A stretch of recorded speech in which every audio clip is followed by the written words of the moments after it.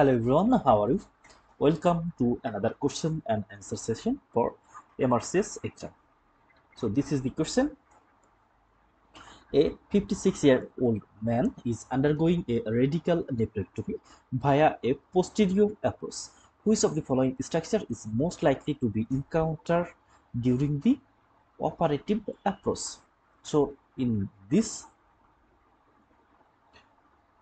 question, we can see the patient undergoing a radical nephrectomy. That means the kidney has been cut in the posterior approach. Then which of the following structure is encountered to be during this operative approach? So here the options are 8th rib, 10th rib, 6th rib, 12th rib and 9th rib. So we have to find out one of the rib which is located in relation to the kidney. So let's see the picture. So here we can see this is the picture, and in this picture we can see this is the left kidney and here the right kidney. And if we go to the posterior approach, we can see this is the 12 rib or lower rib, this is the 12 rib. So this 12 rib will be encountered to reach the kidney, right kidney or left kidney in case of both of the kidney.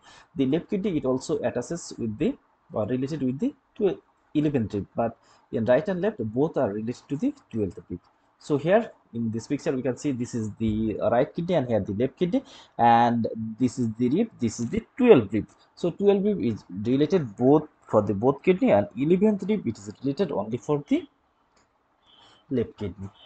So our answer now ready. This is the 12th rib. So at the level of the 12th rib, there the kidney located. So during the radical nephrectomy procedure, this 12th rib will encounter of this operative approach.